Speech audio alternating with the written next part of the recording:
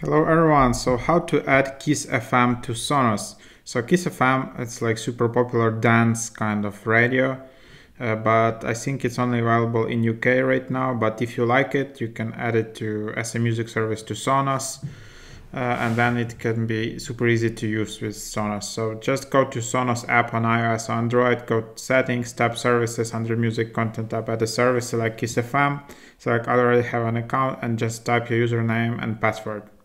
Then just follow on-screen instructions. On Sonos app for Mac or PC, select Add Music Services, select Kiss FM, then click Next. Select I already have an account, click Next, type your username and password. So there you have it. Here is some. So that's how it works like on app.